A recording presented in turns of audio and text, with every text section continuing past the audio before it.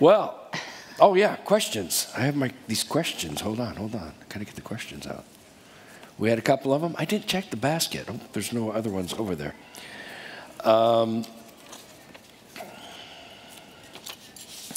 This one is, can you do a comparison in being newly married as 20-somethings versus being newly married in your 60s, I'll add somethings.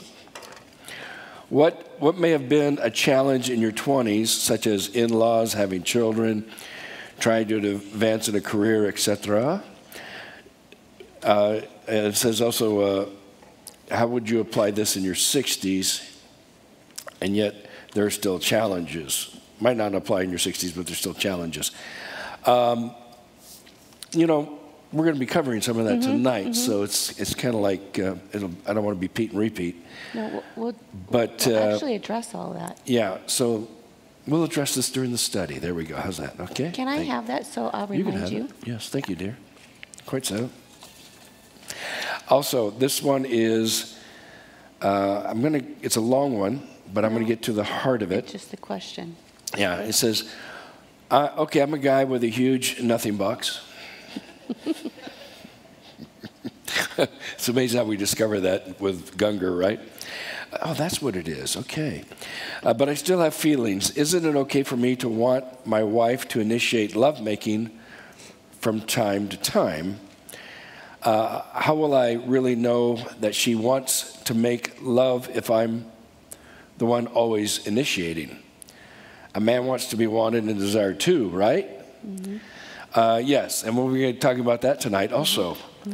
But it's important to realize it is a two-way street, and wives and husbands and wives, whatever order you prefer, they need to be initiating equally and substantially in the marriage relationship. And also there's a little statement here about you get to or you got to and being a servant. I think what's important is we're called to serve each other. And one of the things was in the Gungor videos, they watched several of these Gungor videos, and it was about negotiating with one another. Well, I think negotiating is how are things going today? Can we get together intimately and so forth? Is talking about it. And the other thing is to motivate. Sometimes an individual needs motivation. So you have to talk to them and speak about your interest, and then also be one that is being kind and good and exciting and fun, so that the other one desires to partake thereof. Amen. And that would be an important aspect of it. But just to have this expect on demand attitude is going to be kind of a difficult situation. As much as you may negotiate, you may not be a good negotiator. And one of you, whichever's the better negotiator, may always win, and it might not be your desire. So it's a package deal, if you know what I mean. You just can't expect without preparing for the expectation. Would you like to add to that, my dear? No, I'm good. I think that's good because I want to wait for what we're doing. Because it's kind of like all flowing into this, right? So let's pray. Father, we ask for your blessing upon our teaching tonight, Lord, and understanding of how you've designed us as men and women, and how we're to be connected in that one flesh that you so desire, and to be fruitful and multiplying in our relationship and in life. So, Lord God, may you speak to us, may you guide us together as one. In Jesus' name, amen. Amen. All right, are you ready?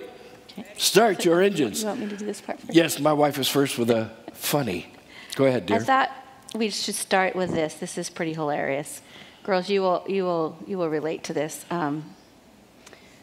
Maybe some of you have heard of this before. I don't know. I'm going to make it big so it'll be easy for me to read. Okay. It's called the Husband Store. Have you heard of that? Is there really a husband store? Is it like Macy's in New York or what? Okay, Daryl, don't make it so much difficult. I'm sorry, go ahead. It's just Here's the husband store. It's a segue and icebreaker. The Husband Store.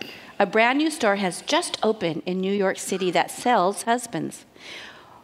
When women go to choose a husband, they have to follow the instruction at the entrance.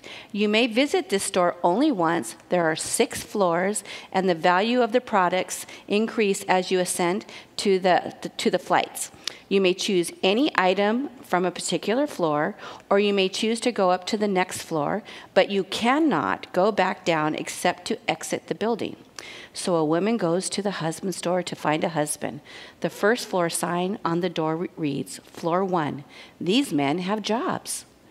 The second floor sign reads, Floor 2, these men have jobs and love kids. The third floor sign reads, Floor 3, these men have jobs, love kids, and are extremely good-looking. Wow, she thinks, but feels compelled to keep going. She goes to the 4th floor, and the sign reads, Floor 4.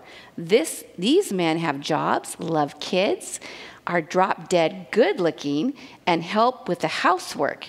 Oh, mercy me, she exclaims. I can hardly stand it. Still, she goes to the 5th floor, and the sign reads, Floor 5. These men have jobs. These men have jobs, love kids, are drop-dead gorgeous, help with housework, and have a strong romantic streak. She's so tempted to stay, but she goes to the 6th floor, and the sign reads, Floor 6. You are a visitor. You are 31,456,012 to this floor. There are no men on this floor. This floor exists solely as proof that women are impossible to please. Thank you for shopping at the husband's store. Isn't that hilarious? But to avoid gender bias charges, the store owner opens a new wives store just across the street. The first floor has wives that love sex. The second floor has wives that love sex and have money. The 3rd and 4th and 5th and 6th floors have never been visited. I thought this is a great icebreaker in what we're going to be sharing tonight. Yes. It was in one of my files. I said, Daryl, can I read this tonight? If we just find the perfect person, right, to marry. Yes, exactly. Yeah, There's only one perfect person, and that is Jesus. Amen. We are married to sinners who are being conformed into the image of Christ. So we have to keep that grace and mercy always in the forefront with our spouses in view. Now, in going to the very beginning in the book of Genesis, God says, let us make man in our image, right? Then he goes forth and he makes the woman. And he says, what God has brought together, let no man separate, right? Leave your father and mother and be joined together as one flesh. And that oneness of flesh is to be one in the spirit as well as one in the flesh. So it's important for us to realize this is God's design of this unity of love. Love for God, love for one another, a love that's not a selfish love, a love that's not a manipulative love, a love that is a pure love, a love that is an honest love, a love that is also a romantic love. And so he says, be one flesh. And then he also gives the command to go be fruitful and multiply. Well, to be fruitful is not to go out and pick apples and oranges and peaches and, bananas, but rather to be fruitful in that love relationship that you're to have with one another and to multiply, enjoy it, okay? It's not just a one-time deal. Till you get a couple of kids, now you're done, all right? But it's to be something that is enjoyed between the husband and the wife, the man and the woman there, and they enjoy each other. They enjoy each other's bodies. They enjoy each other's love. They enjoy each other's love-making. They see it as a part of their marriage relationship that is fulfilling to both of them. Mm-hmm. And this is vitally important. And so we also find in the book of 1 Corinthians chapter 7, Paul says that let the husband render to his wife the affection due her, and likewise also the wife to her husband. The wife does not have authority over her own body, but the husband does, and likewise the husband does not have authority over his own body, but the wife does. And then he says, do not deprive one another, except with consent for a time, that you may give yourself to fasting and prayer and come together again so that Satan does not tempt you because of your lack of self-control. Jesus also talks about this oneness in Matthew's Gospel, chapter 19. He says God made them male and female, brought them together to be one flesh. So it's a very important aspect of God's design for the marriage relationship as well as for the lovemaking part of the relationship. And as you know, Sue and I were talking about this topic, we've discovered there's been times where we've been in counseling with couples and they haven't been intimate with each other for months, for years, and years and years and years. And it's like, how can you develop a great relationship? No wonder you're in here for counseling. You're not even fulfilling the very basic desires that a husband and wife are to have for each other in the marriage relationship. If you need a friend, just hang out with friends, okay? But if you want to get married, your body no longer belongs to you. Your body is to be given over to the other individual. And that's part of the whole love that God has created to be fruitful and multiplying. And so when you do get married, don't be a surprise person that says, no sex for you. No, it doesn't work that way. I've counseled that actually, unfortunately several times, where the guy or the girl, for that matter, thinks they're getting married, they're going to be having an intimate relationship, but the one says, no, I don't want that. Well, you should have told them in the very beginning before you even got involved in the relationship, got involved in the engagement, and then you deceive them all the way to the point of marriage, and now you're married and you don't want an intimate relationship? That's deception. And that's sin. And now that can it be rectified? Yes, because now you have to be obedient to God. God says you're to be one flesh. God says you're to serve one another. You're to bless each other. And this is so vitally important because everybody is getting married for what? Because you love each other and you want to make love to each other. Amen? And you want to be fruitful and multiplying.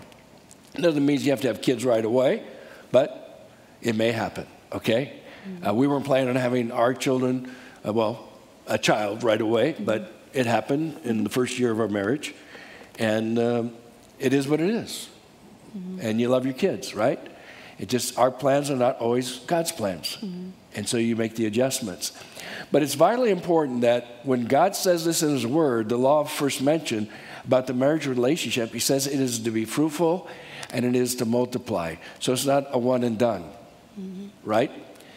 It's part of your life. It's part of what you do with each other. And when it comes to that intimate relationship of the marriage, it brings you even closer together, okay? And it's important to realize this. Whereas sometimes there might be some issues that have happened in your past that you're going to have to overcome in the Lord. Could be child molestation that creates a problem. But that all needs to be talked about before you get married. And it needs to be like, that's the past. That's not who I'm married to. I'm married to someone who loves me, is going to take care of me, who cherishes me. And we need to come together in that love. And I can't take that past experience and plop it into the marriage relationship. The Bible says you've got to move on. You've got to carry on with your life. And that's vitally important. So we find that there's no excuse in the marriage relationship. Well, I don't like the way I look. Well, it doesn't really matter. They married you for the way you look. And so you come together. If you want the lights out, that's up to you. But anyway, I'm just saying is, what we're doing is we're denying something that God has created between a man and a woman. And you can't do that. You can't do that. And it's so vitally important that we come together in the aspect of the marriage relationship. Now, honey, do you want to add to this? I do. Oh, I thought you did. I love this subject. He's talking about fruitful and multiply, but also God has created sexual intimacy for pleasure. You know, so it's not just for multiplying, but it is that bonding, it is a pleasure, it is exploring, it is discovering, and it's making ourselves vulnerable and growing in that aspect of the most intimate act that you can possibly enjoy as a couple that God has ordained. And I think a beautiful, like your homework for tonight is to go home and read together or read by yourself, maybe by yourself first, and pray and ask God to illuminate Song of Solomon. It is a beautiful love story of intimacy. And it's not perfect. They do have some ups and downs in those 8 chapters, but it's such a beautiful story of 2 people who start their relationship with exhilaration and compliments in second chapter, and on goes their marriage and whatnot. And just read it first, because we'll talk more about it probably next week. But when he's talking about the bonding, which is so neat with God, the sexual intimacy that is released in your chemicals. We are made in God's physical being, and so we have this physical chemical release that I share in my classes that is called oxytocin for the women, that is released when we have that sexual intimacy. The oxytocin is released from your pituitary gland and is bonding you to that person, and which is so cool because that bonding is necessary, because at that time in lovemaking, you're getting close together. It might not feel like you're getting close, but you're being more vulnerable. But what happens too is that bonding helps you when he doesn't look as appealing to you, or she's irritating you. It keeps that bonding going. That oxytocin keeps you bonded for life circumstances. So that intimacy level together is a blessing for at the moment and for longevity also. And so the men, I just want to give you a couple little things real quick. Dopamine gets a lot of advertisement. You know, it's the feel-good release that we have when we have someone like us on Facebook or Instagram or whatnot. You have that release. And I just want to say what it is. It's a brain chemical that also becomes like a sex organ too. So you need to realize your brain is part of your sex intimacy organs. And so dopamine is a neutral transmitter that is responsible for that intensely good feeling that we experience when we do something exhilarating. It gives us that desire or the need to repeat that behavior that causes us such a good sensation. But it also can be behaviors that can be dangerous for us, so we need to take caution.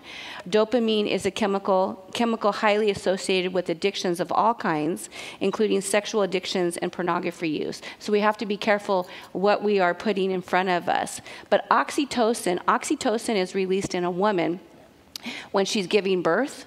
At that time of labor and birth, she's releasing oxytocin to bond with her child. When she's nursing, she's releasing oxytocin also, and she is bonded to that child, even though she's exhausted in the night for the 5th feeding.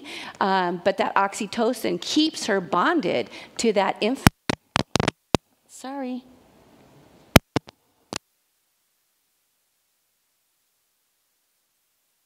Okay, can you hear me? Sorry.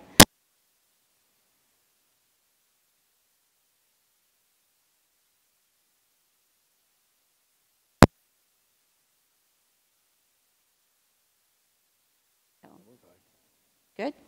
Okay. So the oxytocin is released also,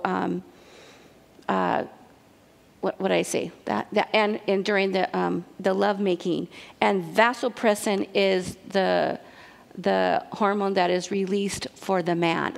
Okay, so these chemicals are associated with bonding that God is talking about. So God created this chemical bonding in our bodies. So you can also see, once again, the majesty of who God is and what he has done with us. There's that evidence of a God creator.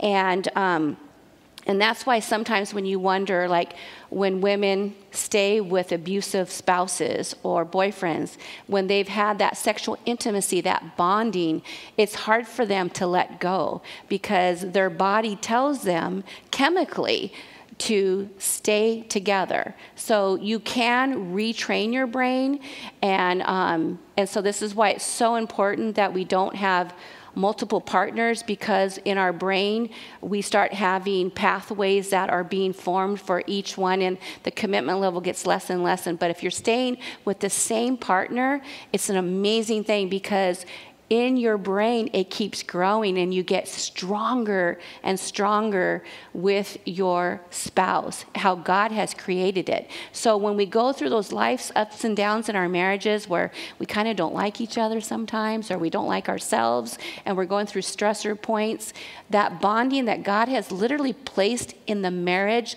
love-making intimacy, is something that we can hold on to, that he uses to bond. And I think it's beautiful. And so I just wanted to share that with you, because I share this with my 7th and 8th graders so they understand the importance to save themselves, that you do not want to mess with other false intimacy levels. Watch what your eyes are seeing on the internet, because you don't want the dopamine release. You don't want the releases of the chemicals to bond with something other than your future spouse. You want to hold on to that. And the other thing is because your visual is so important, and with men and women, we're visual. It's so important that you look at each other when you are experiencing intimacy, that you're bonding together. And as the Song of Solomon said, she said that you have dove eyes, which means committed eyes, that he's only looking at me. He's only committed to me. There is no one else where it speaks of, because doves have only one mate for a lifetime. And that is the biblical perspective, once again, beautifully displayed in God's glorious creation. So we want to make sure that we watch what our brains are watching and what we are bonding to. And the intimacy level of the sexual act is definitely part of the brain structure too. So it's full body, and it's spiritually biblical according to God's word when he says one. So I would encourage that. Like, it's super, super important. And I just wanted to share that, because it's another thing is let me share this too. Women, when you are ovulating, you have these pheromones that are being released through your body. And your husband supernaturally is attracted to you. That's why we get pregnant, is because all of a sudden we're a little bit more amorous. You're a little bit more looking at him going, he's looking really cute to me today. And and you're hungrier. You're a little bit more ready to receive and spend some time with him. And that is how God has made us. And they are going to have they're going to have these pheromones that there's all of a sudden feeling triggered by you. And so this is like, once a month, that within a 12 to 24 hour window, we are all walking miracles, because our parents and ourselves can only conceive within a 12 to 24 hour period every month. So you can actually figure out your cycle when you want to have children and keep your body healthy.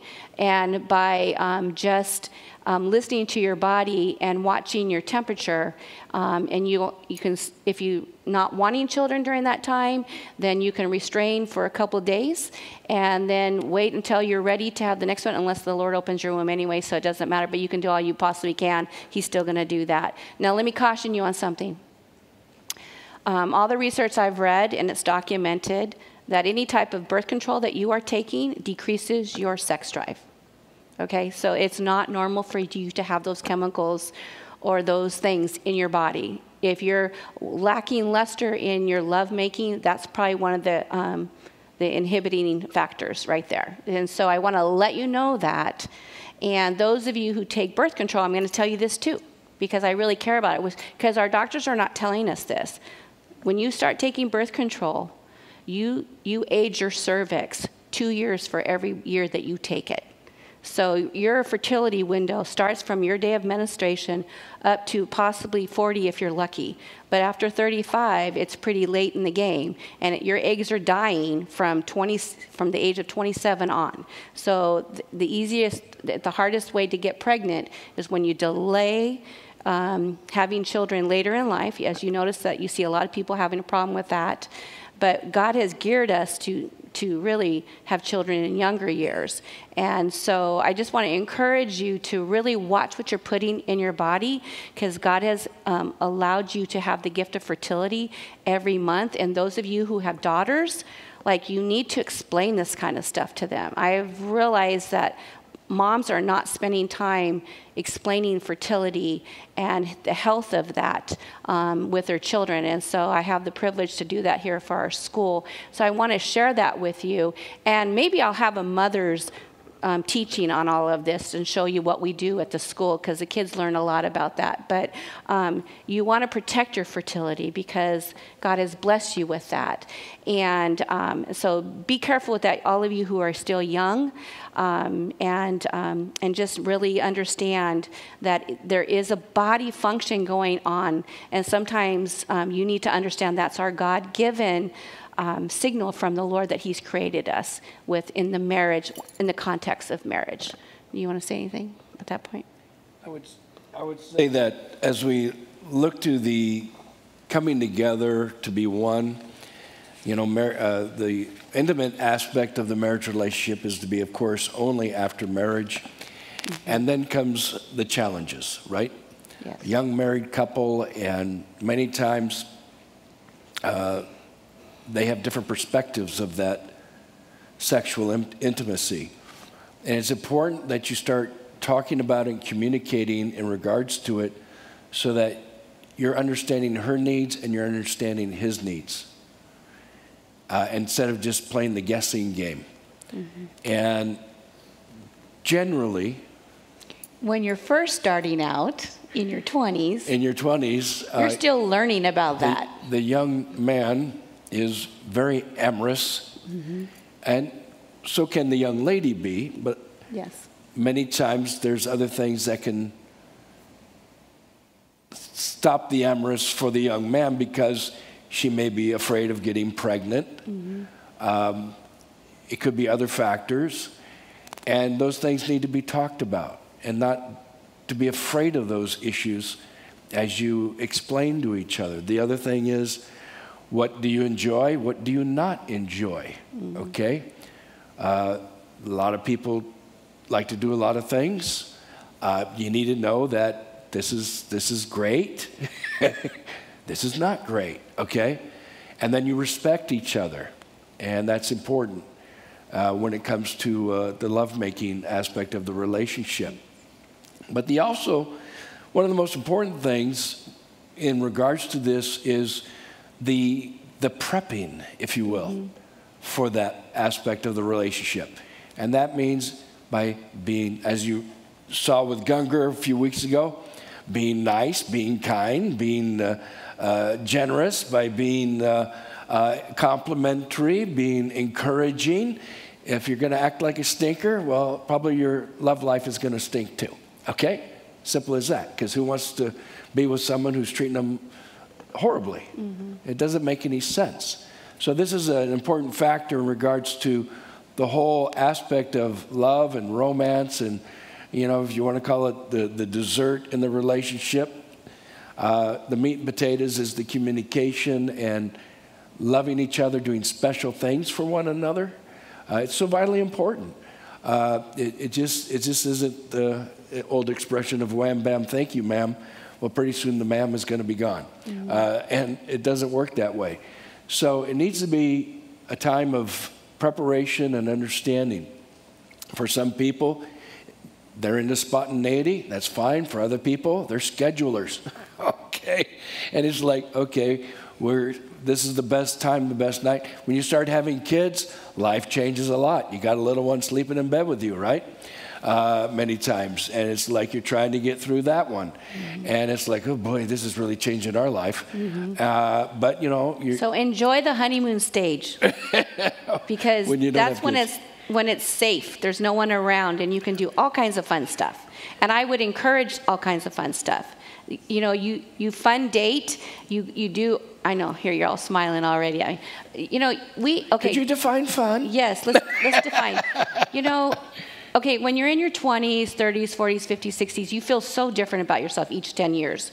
There's something about it. I wish I could talk to my younger self in 20s and say, hey, you got it going on right now. What's your problem? Because now where I'm at, it's like, okay, why didn't I know this stuff now? What I should have known then, we probably would have had a football team by this time. But let me explain a few things. Because we're still exploring when you're young. When you're young, you get misinformation. Your friends are telling you things. Your teachers are telling you things. The culture's telling you stuff. Yeah. And you really don't know anything. And then if you're like me, your mom doesn't tell you anything, And so you have to learn and discover. And it's just you and your spouse, though. There isn't any outside sources. It's your lovemaking. It's your intimacy level that's only reserved for you two. So don't bring in past things. I always tell the girls, the past we cannot alter, but bring the past to the altar of Christ. And he will heal, renew, redeem, and resurrect and make new. And he does that. That's the God that we serve, So I want to encourage you that when you're young, not to have preconceived ideas. Discover with your spouse. It's a beautiful thing when you discover intimacy.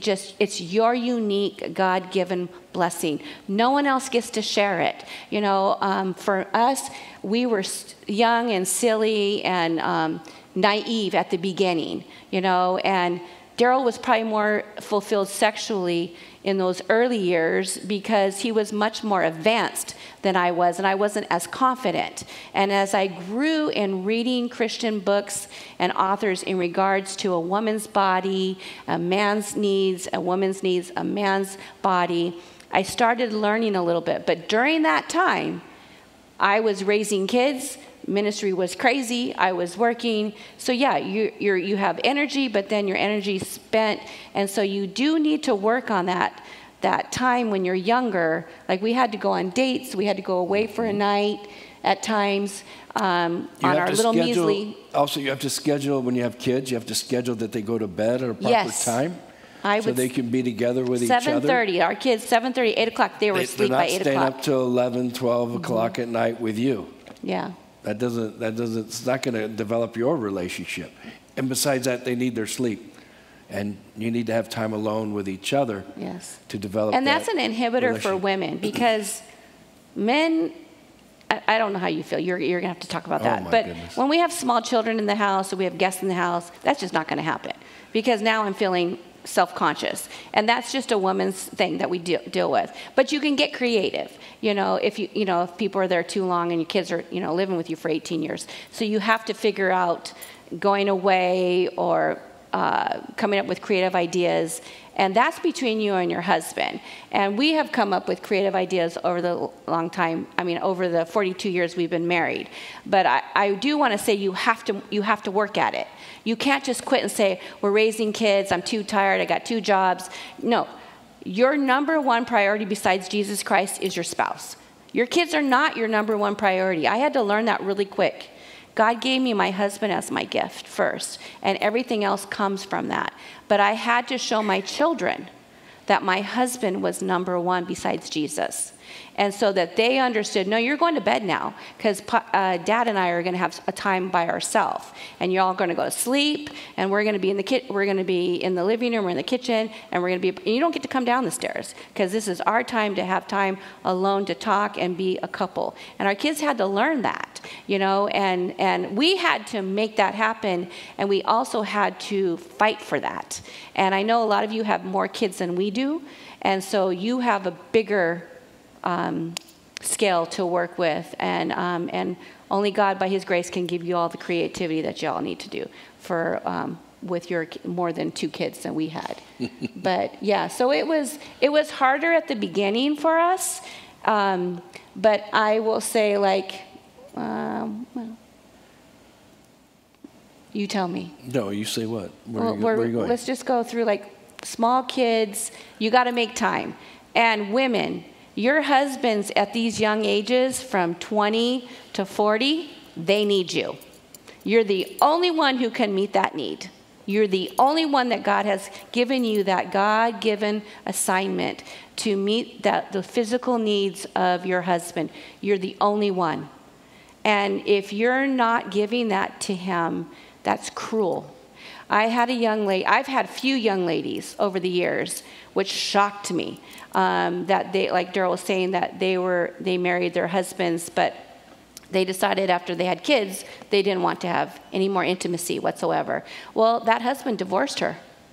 They were too young. Like, how could you ask a young man not to have a lover in his life? That's what he's created, to have a companion, to meet that physical, emotional, relational need that only comes with the beautiful setting of just oneness of just two people all alone in the world that God has blessed. And where you can create this beautiful setting just for you to enjoy and to keep growing in for the rest of your life. And it was sad that they ended up getting divorced, and I just feel bad for the children, because they don't have their parents with them anymore. But it's cruel. It's absolutely cruel for us to be like that with our husbands. And I just want to encourage you. I know it's not always great. I know it's not going to be perfect every time, and you got to get that out of your head. Sometimes it's just going to be to meet your husband's need, and it won't meet your need that night. And it's okay, because you're still bonding. It's still going to be you.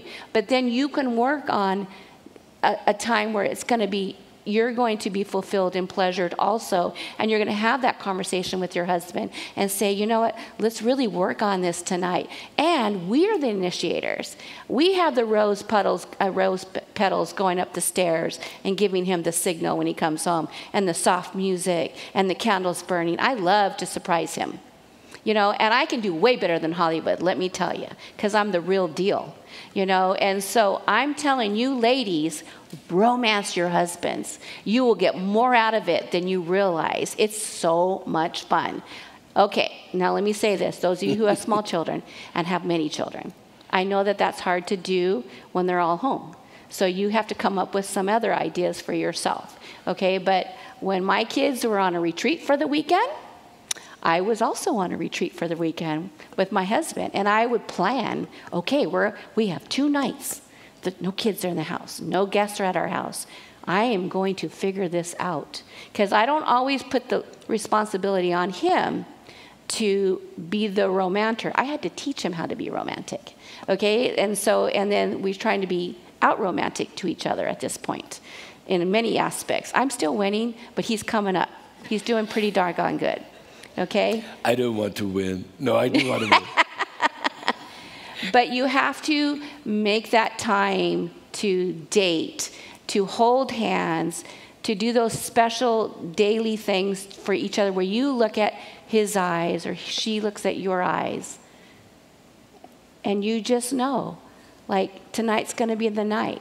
And I'm going to do everything possible to make it happen. And, and it's not always about the intimacy.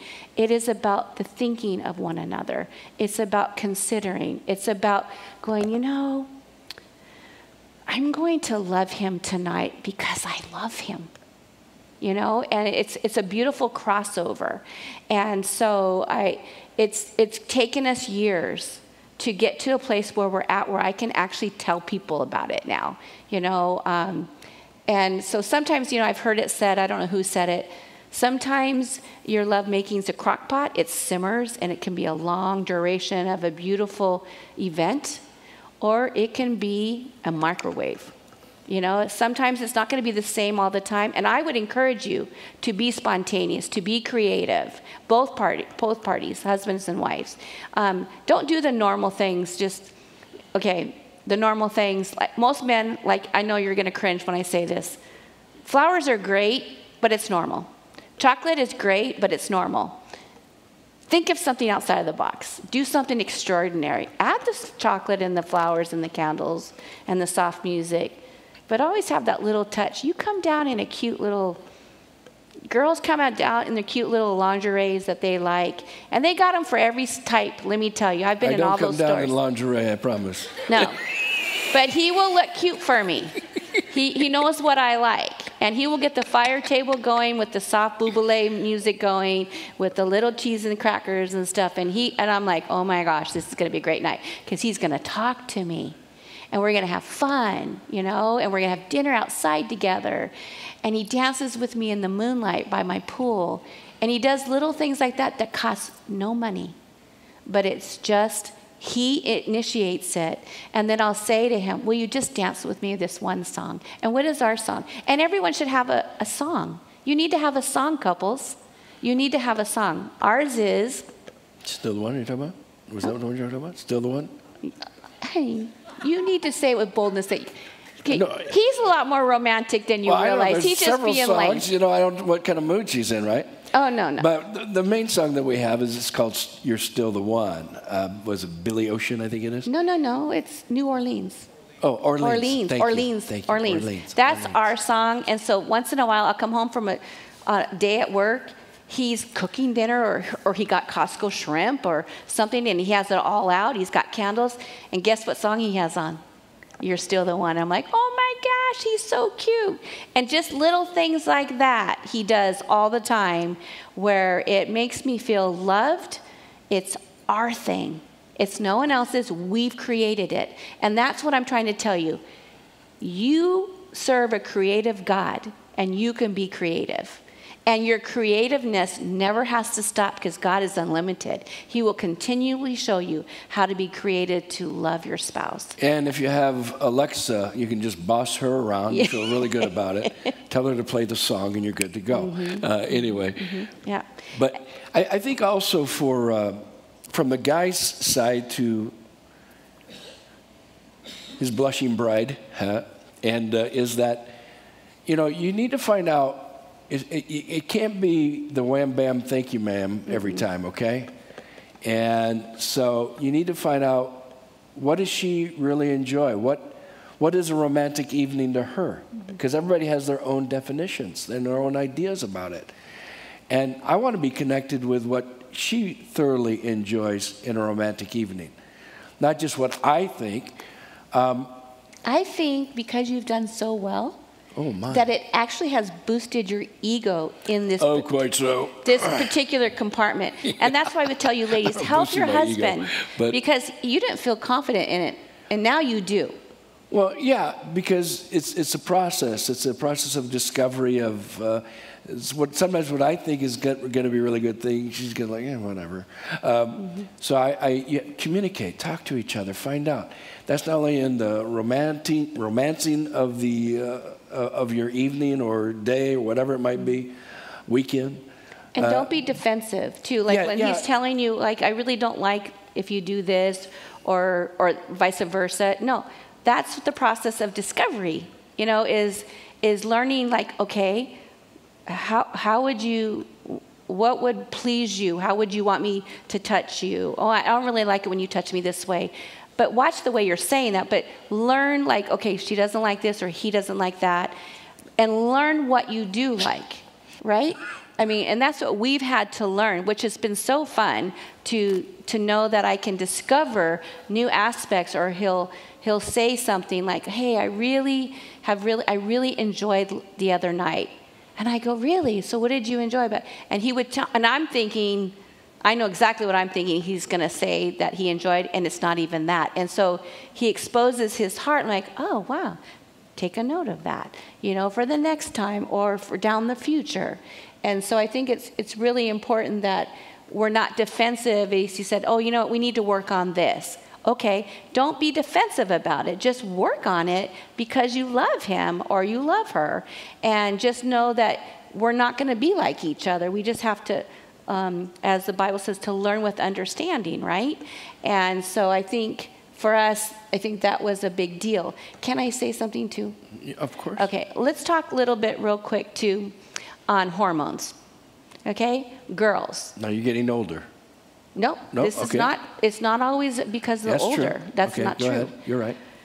When you get married and you don't feel like you have any sexual drive, I want to strongly encourage you to go to a doctor who understands women's bodies. your thyroid, your hormones. There's root factors of why sometimes we are lacking luster in our romance department. And part of it is because we might be low on progesterone. Women need 3 types of hormones: progesterone, testosterone, and estrogen. And there's safe levels of that. And some women have way more testosterone than others. Some have low progesterone, which causes depression and lethargy and migraines and all kinds of stuff. I've learned all this, let me tell you, because I've had to go through this. Estrogen also. So depending on what you are experiencing in your intimacy, you need to share these things with your doctor. And in my case, I had, when I turned in my 40s and 50s, I was low on all 3 of my hormones. So I started spiraling down, loss of intimacy level, loss of drive for life, for everything. I was feeling very depressed. And I thought something was wrong with me, and I thought it was a spiritual thing, so I thought I needed to learn the fruit of the Spirit and let that show more in my life, because I knew I had the fruit of the Spirit, but that wasn't it. It was chemical. It was definitely something in my body that needed to be addressed. And so I would encourage you, and men, they get low on testosterone even in early years, not just in the later years. So if your sexual drive is which is normal for it to decline, you might want to check out different ways to work that through. Or you guys work that out as a couple. But I'm just saying, for the women, it really helped me, because there was a point in time I had no desire. I loved Daryl, but I was not ever in the mood, and that's just not normal. And until I had my hormones checked and was under a doctor's care, it took about 8 months for me to heal and heal my body, for me to be back to that person that I needed to be in that intimate level. So I want to explain that to you, that is real. And we struggled with that as a couple, and he thought I didn't love him anymore, that I wasn't attracted to him anymore, but it wasn't that. It was my body was not functioning properly. And so I want to encourage you on that. And you also felt a sense of like inside intensity. Oh, I was a demon inside. And yeah, it was not a good time. And not happy, and trying to figure out what's wrong with me. And of course, it would blur it out at times. Mm-hmm. And I'm thinking, what am I doing wrong? What am I doing wrong? What am I doing wrong? You know? And it's like, what do you want me to do? I don't want you to do anything. Because yes, with these decaying bodies of ours and our poor food chain that we have, things just happen. Now we've reached a point where we can supplement the body and help it to be in better health, which affects you physically or affects you emotionally, mentally. And so sometimes we recommend these things for individuals, whether it be a woman or be a man, whatever the case they're going through, so that now we're not talking about taking drugs, testosterone to be Mr. Atlas or something like that, right? But if things have reduced themselves to such a degree, you might consider it to see a doctor and see what that's all about. There's foods that you can eat that can naturally produce it, and that's what you could look into too. And there's other avenues. But it's important that we realize we try to keep our bodies in balance in every form and fashion, whether it be physical, emotional, or of course spiritual, right? And it's important that we keep the spiritual life number one, we keep the soulish life number two, which is the emotional, and then the physical number three.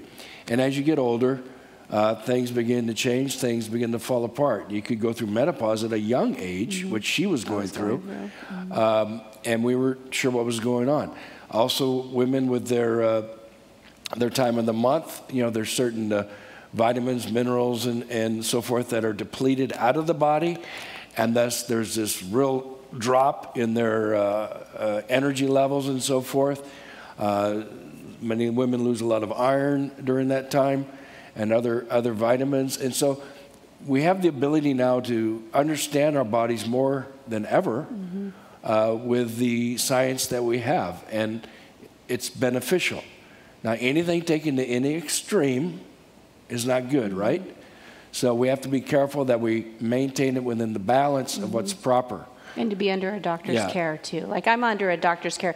All my hormones that I take are all very natural, and they're made just only for me, wouldn't help anybody else's body. So I'm tested every 3 months, so I make sure all my ranges are right. And so anything that we put, I'm a firm believer, the less you put in your body, the better, because we're made of the earth. And so I only take the bare essentials that I put in my body. I just don't want to put stuff in my body. But to keep married to him, I needed to get those hormones taken care of, because I was not me. And to keep her emotional balance. Yeah. So it was a discovery, because we've also discovered in counseling that there are certain women with tremendous depression, and they get their hormones checked, and they're in the situation she was in, and they start the treatment, natural hormones, and all of a sudden they snap right out of it. And so I just feel like God says, have dominion over the earth. We're made of the earth. As part of our dominion, we discover the problems, the issues are going on inside. Let's do our best to fix it with the natural things that we can use, or there's going to be things that are also natural hormones that we can use to help fix the issues of our bodies and so forth, and our mental state. And the one thing that I learned too is I did my research before I ever did anything. I suffered from migraines since I was young, since I was a little girl, and I also suffer from fibromyalgia, which I still have, but a slighter case. And the problem with fibromyalgia and migraines is it debilitates you at times. But because my levels of my progesterones are normal now, I don't have migraines anymore. Took it all away. I am still sensitive to colognes and perfumes and stuff, and I can get a sick headache from that, but nothing like I used to suffer from as a child all the way to now. So I know you have to get to the root level. A lot of people are treating only symptoms. They're not getting to the root, and I'm a firm believer of doing that. And so I'm just trying to get the word out there, because I actually have people who shared it with me, and I went to a doctor to help me, and it worked. So it worked for me, and I just want the girls to know, if you're not getting educated on it, it does increase your sex life too. It gets you back into the swing of things. You're a lot more sensitive, much more ready to go. And it changed her whole attitude throughout the day. Oh, yeah. It was it took a little while to take charge, but all of a sudden I said to myself, I got my old wife back. Not that she's old, but I am when old. she was when she was happy and had energy and so forth, it radically changed her. So this is the process of getting older, from your 20s to your 30s to your 40s to your 50s. I don't know what 60s are like. Yes, I do. Anyway, but it is the process of getting older, and it's important that we exercise, we take care of our health to the best of our ability, and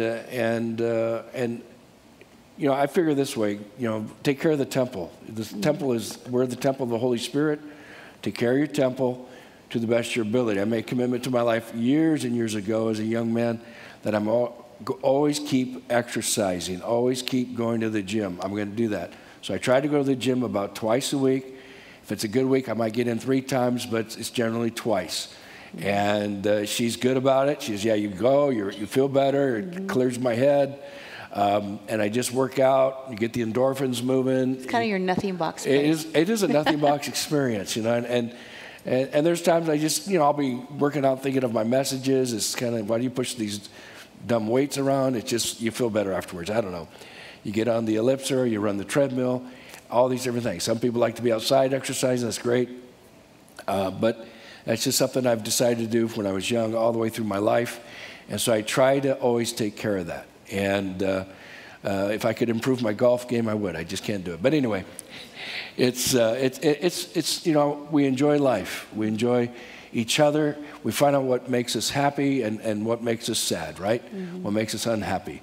And we work at that, and you got to ask these questions, guys. Ask the questions. Don't just assume. Now, there's times when I ask her, she says, no, you haven't done anything. Everything's fine. So I don't need to worry about it. No, you're fine. It's one of those things going on right now with me. Okay, good. Let us know, ladies. Let us know that it is just something you're going through, and I'm not going to be a fixer of it, and just enjoy life, okay? And the other thing is for us guys is be complimentary, be encouraging with your wife, okay? And just bless the socks off her, amen? She has no socks tonight because I've been doing my job. It's too hot in Hawaii to wear socks. But we just have to do these things and find out what really makes her excited about every aspect of our lives, whether it be in raising the kids or being just what you do for her in the evening and so forth, in the morning, and find out. And then do it. And you know what? You're going to have a much better life. You're going to have a fun life. You're going to have a great life as you guys all work together in everything of life. I love what Solomon writes in Song of Solomon. He says, how beautiful are your feet in sandals. You heard of some of this on Gungor. O Prince's daughter, the curves of your thighs are like jewels, the work of your hands, the work of the hands of a skillful workman. Your navel is a rounded goblet. Now, I know he said that's an Audi belly button. That was wrong. I have to correct false doctrine. A goblet goes, it's rounded at the top and it goes in like this. She had a nice goblet-sized belly button, I guess, probably, whatever. But you could pour things in it. It wasn't an Audi, okay? It wasn't the goblet going backwards. So, but he was having fun. I get it. It lacks no blended beverage. Your waist is like a heap of wheat set about with lilies. I know he said she had a heap of wheat of a waist that she was, if you look at one farm, you can see a mound of wheat, right? Well, in those days, they were more like wheat was tied together and so forth. It was smaller and so forth. And so I think we're talking about a shapely body. We're not talking about a skinny model, but a shapely body, but not overdone. Your waist is like a heap of wheat set about with lilies.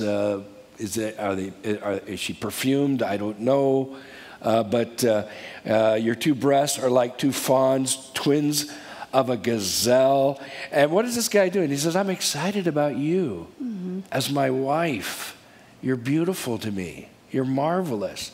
No matter, what aspect of life we're going through, And then your neck is like an ivory tower. Your eyes like pools in Heshbon by the gate of Bath Rabim. Your nose is like a tower of Lebanon. He talked about that. But that implication is speaking of being courageous. You have a courageous countenance. It wasn't something like you got this honker of a nose out here, right? But he says you have a courageous countenance. Your nose is like that Tower of Lebanon, man. You're ready to go. You just love life. Amen. Not a fight. So your head crowns you like Mount Carmel. You could use Mauna Kea. I don't know if you want to use Kilauea. Your head is like a volcano, ready to explode. No, don't go there. Maybe Diamond Head might be better, right? And your hair is, and the hair of your head is like purple. In other words, purple is always a majestic color. Your majestic hair. A king is held captive by your tresses. How fair and how pleasant you are, O love, with your delights. The stature of yours is like a palm tree, and your breast like its clusters. I said, I will go up to the palm tree, and I will take hold of its branches. Let now your breast be like clusters of the vine, the fragrance of your breath like apples, and the roof of your mouth like the best wine. The bride interrupts and tells her beloved, that's the bridegroom talking to her, and he says, the wine goes down smoothly for my beloved, moving gently the lips of sleepers. Now you go, the lips of sleepers, what is that? Does she fall asleep? She got a sleeping disease or what? The word sleepers translated is speaking of the teeth. So it's the lips and the teeth, everything together. How wonderful everything is. I am my beloved's, and his desire is toward me. And I think that's so vitally important right there. His desire is toward me. A woman is secure in knowing that your desire is for her and her only. You don't make comparisons to other women. You don't make comparisons to women of the past. There is no comparison to the one that now you are married to, and vice versa for that matter. So it's important that we have each other secure in that love relationship as well as in love making, that all is marvelous and good. Amen. And that's what we do as a married couple. And it's just vitally important. What do you want to add? I just think that in Song of Solomon, like I'm asking you all to read it tonight or this week, is the first 2 chapters is all complementary to one another. They go back and forth complimenting to one another. And I would put out there, like, when's the last time that you complimented your spouse, or vice versa. And to really put that out there and compliment authentically. Don't just do it because I'm asking you to or because people tell us to do it. Like, compliment with an authentic heart behind it. I love the Song of Solomon because there's a lot in there where they have their ups and downs, and we'll probably talk about that a little bit next week, but also how they get away to refresh their love. So they do have the everyday tolls of life that they go through, and then Solomon comes back and affirms his love, as Daryl just read. I love the part in Song of Solomon where it says that his banner over me is love. And as we know in Israel's armies, when they went out to war, after they would go and take their flag and put a banner up saying that this land is our victory, and it's like when our spouses say, you're mine, you're my man, you're my woman. And it's like his banner over me is like, it's telling the whole world, I'm taken, this is my woman, this is my marriage, and I'm going to do everything I can to make it victorious. I'm going to protect it, I'm going to provide for it, and I'm going to honor it. And I love how she talks to Solomon here, and how he comes back and he has beautiful words to talk about her. He's very descriptive. And I learn by objects, and I'm more visual and hands-on. So when I read Song of Solomon, I can see such a beautiful love story of a communication. There's communication. He comes to her bedchamber, and she doesn't get out of bed, and she hears him, and she says, I don't want to do this. And I'm just giving you a paraphrase. And then he walks away, and then she goes, I better get out of bed. And then he's gone, and she missed the opportunity. And that's so convicting, because so many times we miss opportunities to show our spouses how much we need to bless them, to honor them, to consider them, to encourage them, to build them up, to minister to them where only we can do that. And we miss that opportunity of that word of encouragement or that act of love. And here she's feeling like, oh, I blew it. And, but then they come back and they reaffirm, they rebuild, they refresh their relationship. And so it's a wonderful picture of how, we're going to have those droll days as a family and as a married couple and in relationships, but to really work at it, to really realize what God has given us. Like, we're a blessing to each other. We're a gift from God from each other. And God can reunite and ignite our marriage love for one another in all aspects. How are we doing in our spiritual life together as a couple? How are we doing in our physical life? Do we care for ourselves? Do we shower? Like for us, I'm a clean freak, and Daryl's kind of a clean freak too. So, we prepare for our lovemaking. We don't come off the streets and be yucky. Like, I prepare myself. He prepares himself. We prepare the scene. We prepare the evening. We do it all, because we can. Okay, we can at this empty nesting stage is awesome. This is like the cream of the crop part of the marriage. We earned it from the 20s of crazy kids and crazy schedules and having to maneuver all that in the 30s and the 40s. Then going through menopause was not fun. And then coming out of that alive has been, our reward, And so just to say that it's so important, like when she talked about, like, we've got to take care of the little foxes. And foxes are little scoundrels, and they're destructive. And bitternesses and unmet needs and unresolved issues can can put a damper on that intimacy of friendship and companionship and lovemaking and doing life together. And finances could be one of those things too. So we have to guard, we have to take care of those things and be a couple that deals with life as it comes. Some of you have blended families like I've had. You know, and those foxes are our blended family. It's those situations that is our normal family blended, where some of you have gotten married later in life. Some of you are getting married for the second or third time. So those kind of things where we have to navigate life and do that together. And that really comes with the grace and the Holy Spirit guiding you and teaching you with the biblical concepts and not what the world is telling you that, oh, you don't have to deal with that. No, we do have to deal with that. Those of you who are single moms too, those kind of things. Like, it's a different dynamic when you're under the lordship of Christ, isn't it? And we have to maneuver that. And so it's not always going to be easy. It's, you know, you're going to feel lonely sometimes in your relationships, you know, but that's okay, because they were never meant to meet that need. God is. He's the one that provides all my supply, you know, and to make sure that I keep that always in focus. It's, you know, some of our spouses go wayward at times, but we stay the course so that we honor our commitment, so that it'll be contagious, that they will come back, you know. And sometimes we have difficult situations where we have outside relationships that are dealing with our blended family. That too solidifies us to help learn, how are we going to navigate with these negative things that over here where it doesn't meet our criteria. Those are the things that's always good to get extra help on, people who have gone through that. I did that because we've had a blended family. We've had a lot of crazy stuff over the 42 years I've been married to him.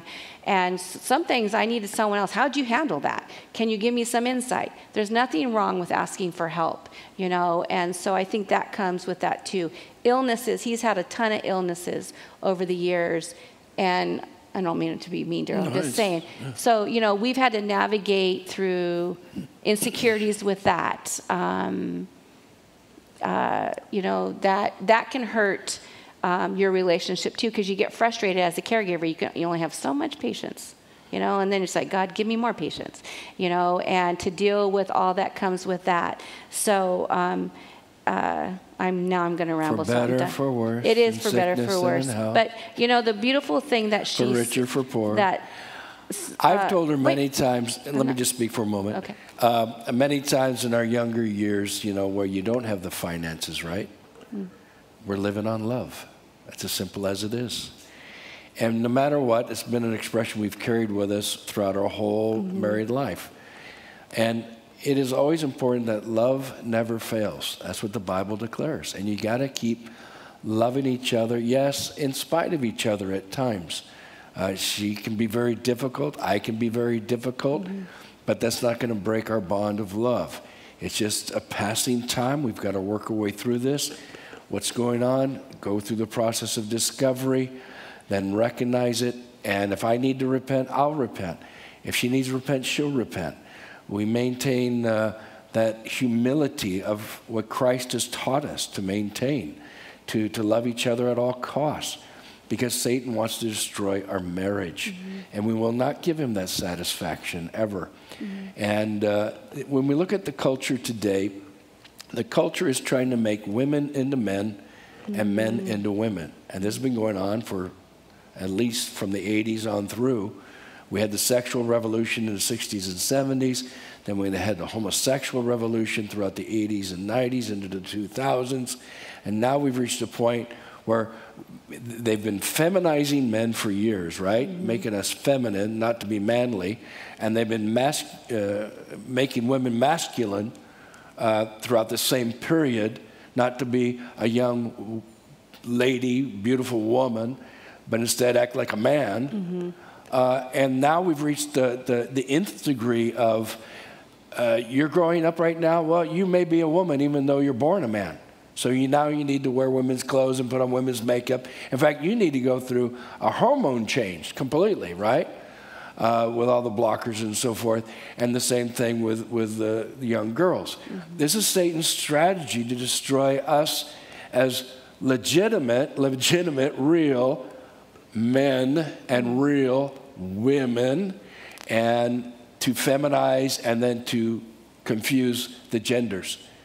And this has been going on for quite some time, and we will not fall for it.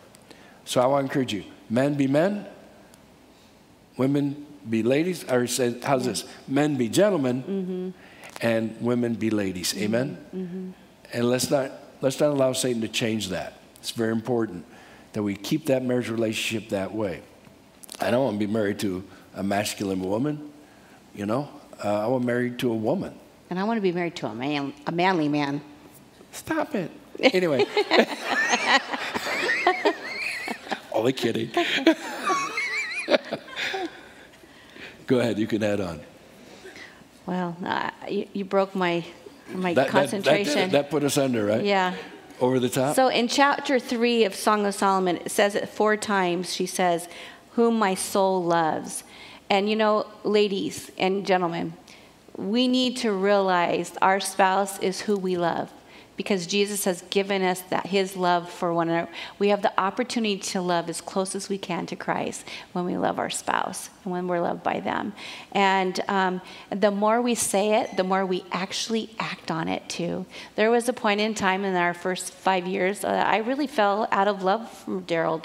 Like, I was mad at him because he was never around. And I told him, I don't really love you.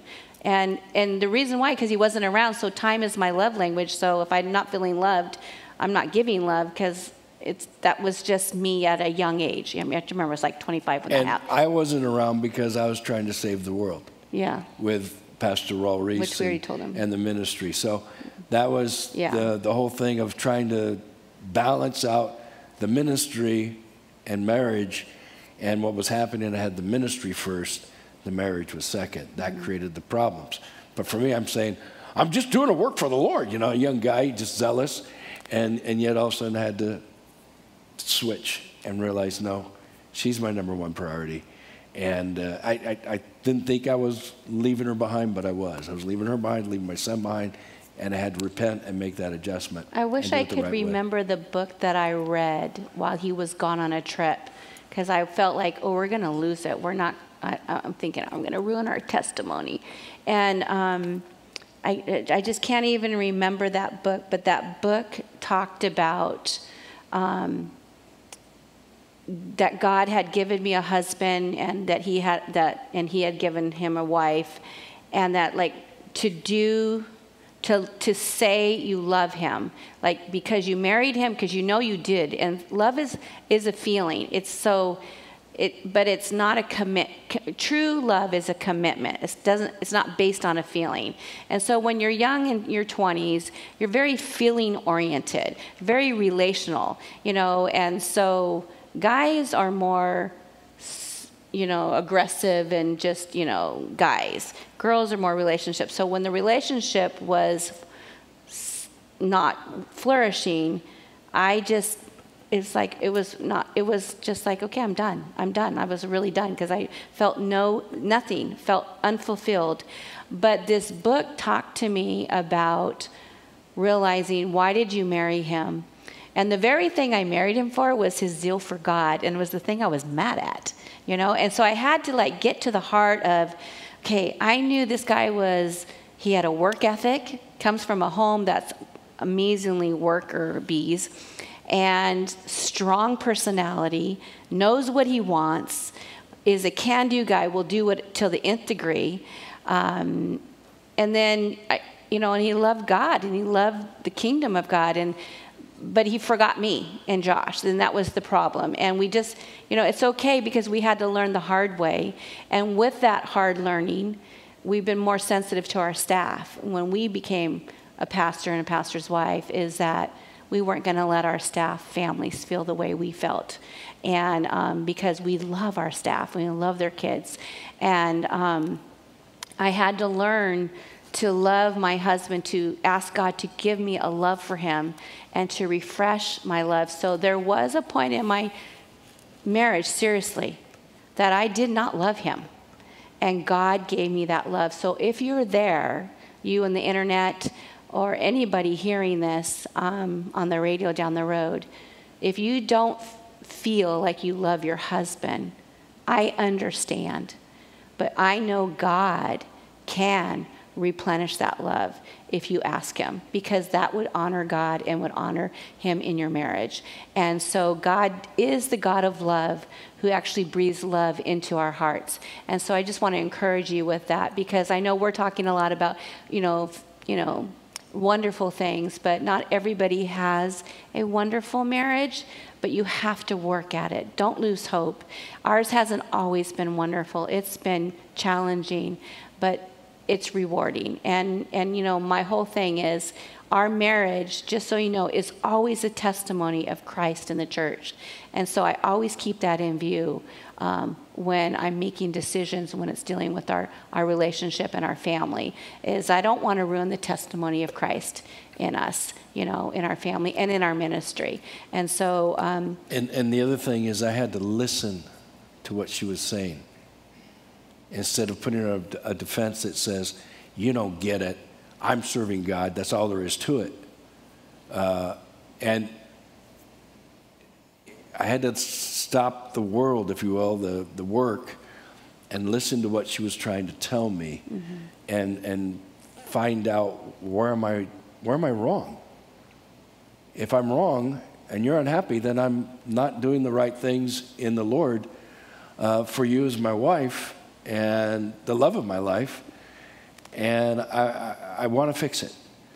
And so that's important. And she had to sit down and explain it to me. I think we have to be careful that we don't mirror our parents, that we mirror our Heavenly Father.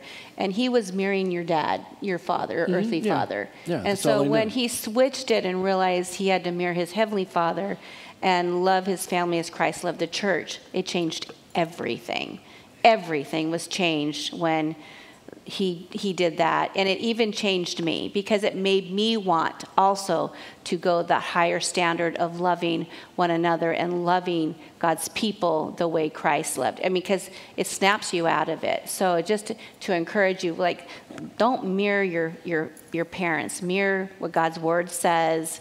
Unless your parents were godly, that's different. I'm just saying, in our case, that wasn't the case. So I think you got to be wrapping it up. Yes, but still have the higher standard. God's the standard. The Word of God is the standard for the marriage. So our encouragement is for married couples is don't lose the fire of love in your relationship. Keep it fresh. Keep it exciting. Keep dating. Enjoy one another. If you plan a weekend away together, if you get someone to take care of the kids, whatever, someone you can absolutely trust, or make sure you go on dates together as best you can. Date. And keep life fun. When you're young, you got kids everywhere. It's hard to do all the romantic things at home. That's why if you go away for a weekend, maybe just get a hotel at Waikiki, whatever. It might be for a night, but do fun things, enjoy each other. And keep loving the Lord and keep loving each other and enjoy life. That's the real key. Don't let the world, the pressures of the world, the stresses of the world drag down your marriage relationship. They're going to be there. You pray, you deal with it, but always make sure that for guys, your beautiful bride is special. Enjoy that relationship. For ladies, enjoy that relationship with your fantastic husband. No, I'm just kidding. And enjoy it. Enjoy it together. But have a good time. Have a good time. It's important. Anything else? I just want to be that couple that little old couple that holds hands and they're just cute and they're just loving each other all the way to eternity. I'm just hoping we can do that. We will. Okay, let's work on it. We will. Keep working on it. Will you? Yeah. Say amen. Very good. There you go. Yeah, okay. Let's pray. Father, we love you and we thank you for this time of just sharing about being fruitful and multiplying, sharing about the Song of Solomon, sharing about 1 Corinthians 7 and many other things about how you have designed us and made us and you provide for us and bless us. And Lord, we want to do the same for one another. What brings happiness and joy is a married couple just enjoying one another. And having fun at life and every aspect of life that you have given us. And raising kids and blessing our children and showing them your ways to do a great and mighty work in your kingdom. Lord God, for the single people here, that they will just be patient as they've come to learn and to grow and to mature in the area of their faith when it comes to relationships. May they be prepared and ready to go as you bring that special someone into their life. So, Lord, we love you. We thank you for all things in Jesus' name. And everyone said, Amen. Amen and amen. God bless you all. Have a beautiful week in the Lord. If you want to spend the night, go ahead. You look awfully relaxed out there. Enjoy. God bless you guys.